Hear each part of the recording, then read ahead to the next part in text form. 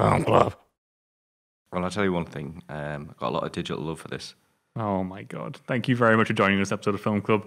I'm one of your hosts, Andy Harrison, who's a little bit disappointed right now, but I'll tell you what, it was worth it because to my right, as always, it's Andy Dalton. Yeah, you were looking for a pun there, Tim.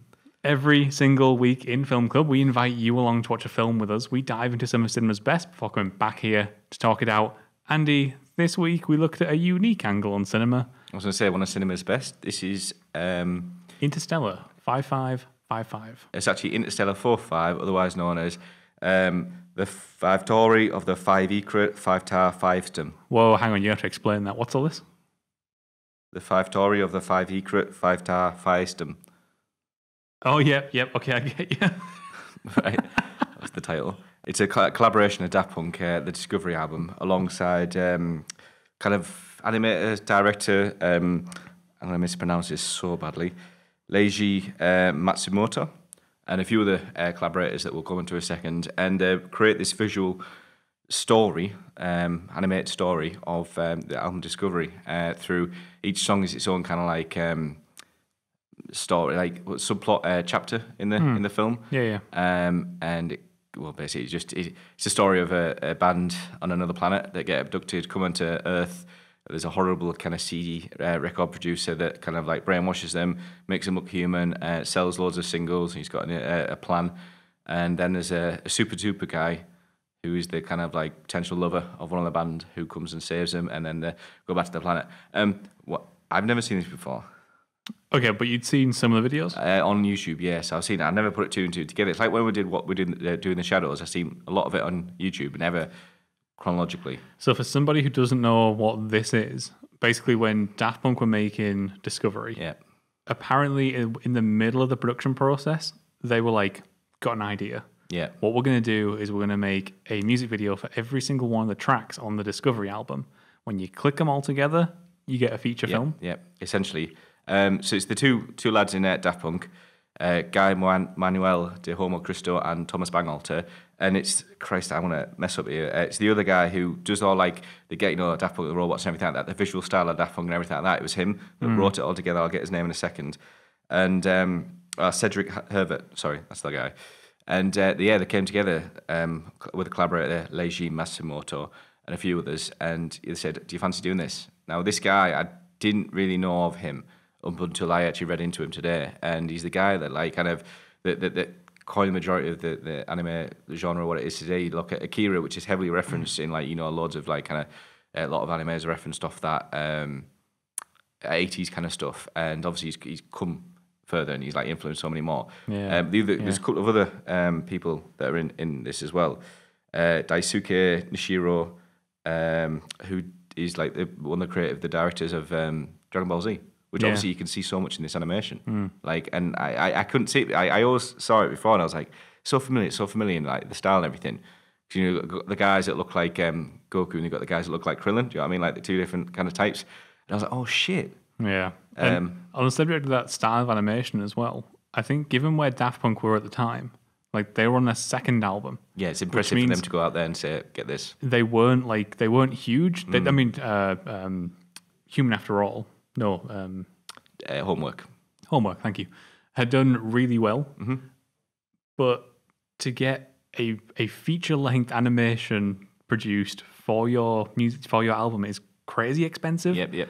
And apparently it was so expensive that the studio turned around and said, no, like we're not paying for it. That's crazy. You can't have us pay for a music video for every single track on your album. Because traditionally, you'd take two, maybe three tracks from an album, put a music video on it. So like, no, we're not doing it. So supposedly Daft Punk just went, all right, we'll pay for it. And then just paid for the rest of it themselves. Which is brilliant, by the way. Like, and they've done that again. I was reading about, it went, as you can tell, a bit of a Daft Punk marathon. Stuff I hadn't already known, and it was about Random Access Memories later on in the career they come out with. I said last week, this masterpiece of an album. Yep. And obviously that was heavily expensive because I didn't realise this, but they actually recorded each song strings, but they pay for that themselves as well. And you're talking like about $1 million. Yeah. I didn't realise that. Same thing happened when they played Coachella as well. They went like way over budget and paid for it all themselves. Love Daft Punk. I like it's just a testament to them as an artist. They clearly have a vision for something, and they don't want to let financial difficulties get in the way of that decision. And I think here it really pays off because this could have gone so south so quickly, and it could look cheap, but it doesn't. It looks really good. I don't understand. Right, okay. I'm just going to go straight into it. So I had a couple of notes.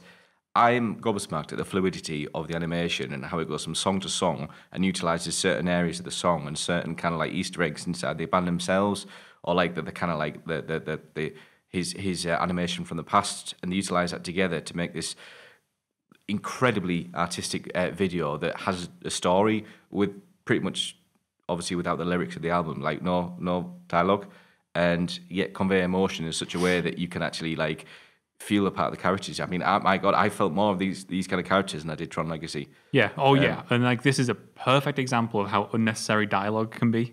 Like dialogue should always be that cherry on top, the thing that's a nice little bit of flavor, and instead people often use it as a crutch. Taking into account Christopher Nolan. Yeah. Sorry. He did so well with Dunkirk. And then here they just strip it all out. They pull it back to the bare necessities. Now, I think maybe one weak element for it is that the story is a little bit like predictable in some sense. It's very much good versus evil, bad cooperation versus... I can get that because it's a homage to an artistry. Yeah, so I think the caveat, though, is that although there's some predictable elements to the thematic value of it, it also does try to actually incorporate some other thematic value. There's a whole thing about like cultural appropriation going on. It's them making this commentary on like the music industry and how the music industry works. Yep. And like presumably there must have been some involvement from people who actually have It's not a full experienced commentary. It's just a partial. It's just like, a little they bit. can be like that. Yeah. Look what we've done with these artists. It's not like they just went for a good versus evil story. They actually tried to give it a little element of depth. But it's great, like in terms of the animation as well, and how like they combine it with the songs. Like it's something as so simple as having a 4-piece group. What's so special about having a 4-piece group? Well, generic kind of like Western music that Daft Punk falls into is you normally have like a 4-beat system, a 4/4 time signature, and normally 4 bars. It's kind of like the normal, especially for like kind of house music, dance music that Daft Punk tend to do. So obviously you're gonna have 4 members. So if you look at the actual scene itself, when Harder, Better, Faster, Strong comes on, and you look at the way that the robots are coming, it's all to the beat, but it's all like there's a rhythm of going around the 4 of them, and the next one as each bar goes along like this, and it's simple things like that fucking work really well. And it's just like well played. That was thought out there. Yep. That really works.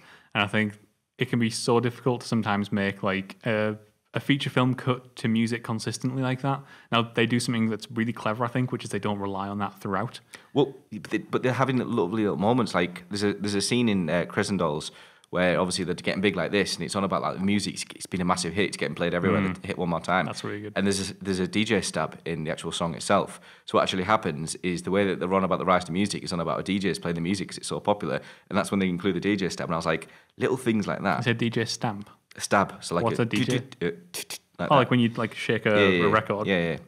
So yeah, it's just little things like that. And obviously like their own internal kind of thing, like the little cultural. Just last bit of notes. I'll whittle out.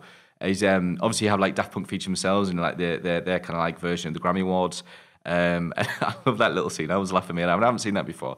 And then obviously you have like France versus Japan, which are the 2 main collaborators of this countries, and they're having a football match. And it's like that's when people come together to like kind of think. I didn't click on that. Yeah, it's just really cool. Like France versus Japan. It's like football. It's like a little bit of rivalry, but also collaborate. I don't know. I thought it was really cool. It's quite cool. That totally went over my head. Well, yeah. I'd say I know we did Tron Legacy last week. I prefer this type of cameo for Daft Punk than the one in Tron Legacy. Yeah, it's a bit more subtle. This was quicker. It was over and done with. Yeah. You could watch this without understanding that you're looking at the artist in there as well. Exactly. I think it worked a little better for me. Yeah. One thing that really worried me at first, right? The first track on the album is not lip synced. No, that didn't worry me so much. It's One More Time. Yeah. But the whole track is basically the concert, yeah? It's them playing at the concert. And I was worried every song was just going to be like one little scene.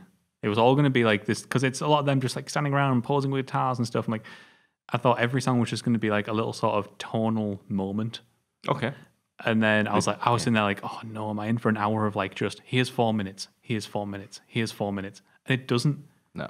It could have so easily been, but it still manages to have its own identity within each song, but still flow within one cohesive The fluidity whole. of this is incredible. Like that's what blew me away the most, as mentioned. But I like how he referenced at the start how everyone's dancing the music. That that's people like Daft Punk, you fucking dance the music.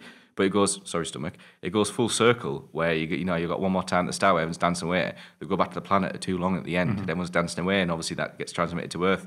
And like the music's, it's grown. It's just it's amazing. Like also the fact they didn't go for like this sort of happy Disney style ending. Instead, it does have a slightly grayer shade at the end. Yeah, with the dude that you don't get like, oh, he's magically revived. It is sort of like, this dude died, let's just honor his legacy and move on. Yeah. It has that nice sort of... and how fitting are those kind of like those moments with the music. Like, I realise that's such a bland statement considering we're doing a fucking this kind of film. But how fitting are some of those? Like, one of my favourite ones is, I think it's called Nightfall. When the night falls. Interesting. It's Night Vision, sorry, not Nightfall, Night Vision. And it's where obviously it's grim and you see the dingy streets and they've got the rain like all going over because they use quite minimal sound effects in this, but they use it to fucking well effect. And it's night vision, and obviously it's like grimy and that. It's when he's in the streets and it's like, what's his name? They're kind of like the hero, the superhero, because obviously he comes in, it's superheroes brought in, it's amazing. And yeah, it's like little things like that convey the mood. Again, to go back on the third song, Digital Love, and it's how like the lyrics go on about having this like lovely dream, and you see him going to this dream which fits the narrative so perfectly because it reverts back later on where she has this dream which is their final farewell, which again, when I have that final farewell, I think it's something about us again lyrically fits the scene, and then I have this moment where the lyrics come together and it goes back to that dream sequence, and then he's gone with this amazing shot of the band and him in the background. It's just it's a testament to both Daft Punk and is it Leiji Matsumoto?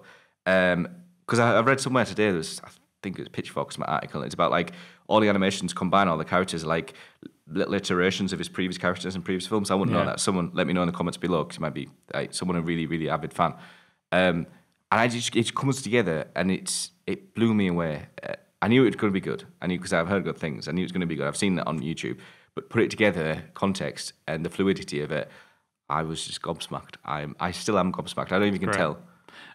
And I had this little sort of bit of personal gratification as well because I remember this album coming out like back when we were kids, and you'd catch like some of these music videos on like MTV or whatever ridiculous music channel we were watching at the time, and you'd see like a cool looking music video, and then another one would come on, and you'd forget about it, and then maybe a couple of days later you'd see like another one. And you might recognize that like some of the characters were the same, and you'd go, oh, they've made like some sort of like reference or whatever. And I always found it a little odd that the stories always ended in the middle of the story. It never had like a resolution. And I had no idea it was supposed to be this feature length thing. And years later to find out that that's what it was, and I suddenly went, oh, that makes sense. Then to sit down and watch it, you go, that makes sense. And holy crap, you did that basically as well as you could do. Yeah. You knocked it out of the park. It's interesting you've gone about being a kid because I love the ending to this film, how it's just a record going round and round because the universe comes out to this record. It's all in the kid's imagination. He's got the dolls around him. What is it sort of thing? I think it's a perfectly fitting end to the film. I was just, that's what I mean, gratification throughout. Like, it couldn't have done it any better. Excellent. Just well done. But there is Interstella 555 or whatever it was you called the it. The 5 Tory of the 5 Ecrit 5 tar 5 stem. You can let us know in the comments below what you thought of that, or you can hit us up on Twitter.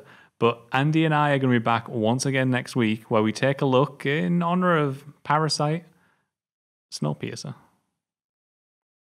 You either love it or you hate it. I can't wait. Until then, though, get watching. Bye.